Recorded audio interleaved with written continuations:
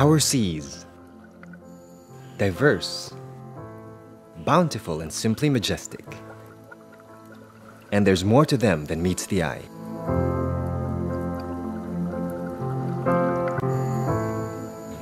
Until...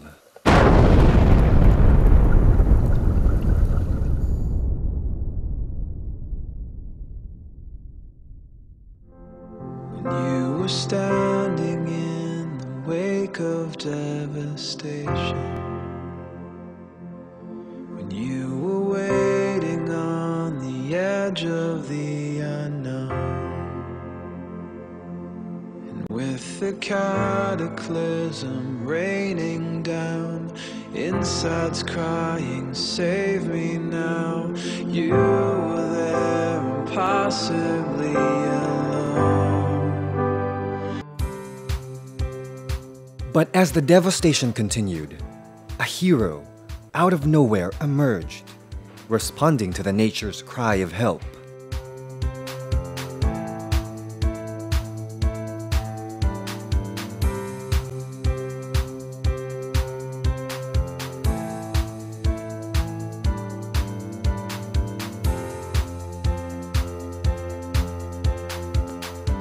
Later, more and more heroes came in, joining hands for a common aspiration to protect our seas, saving it for the future generation.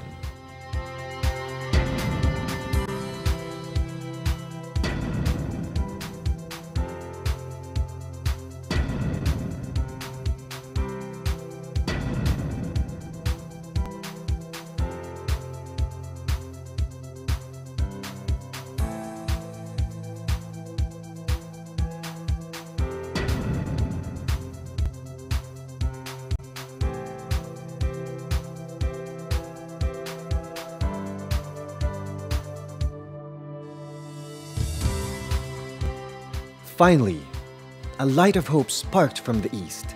Little by little, life has been brought back to our seas, and hope back to the thousands of people that depend on them.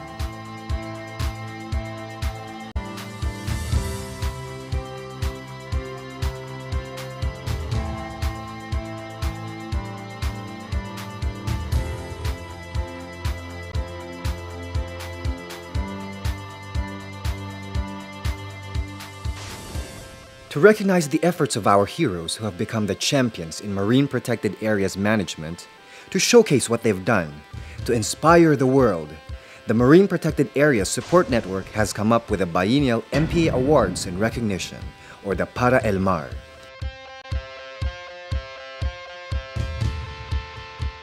The first Para El Mar was in 2007.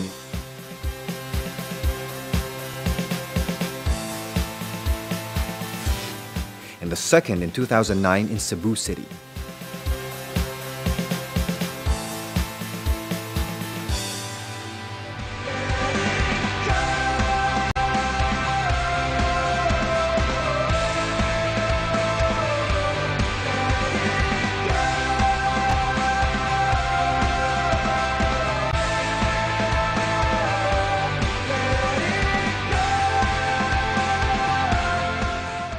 And now, the search is on for the 2011 Best Managed MPA Awards.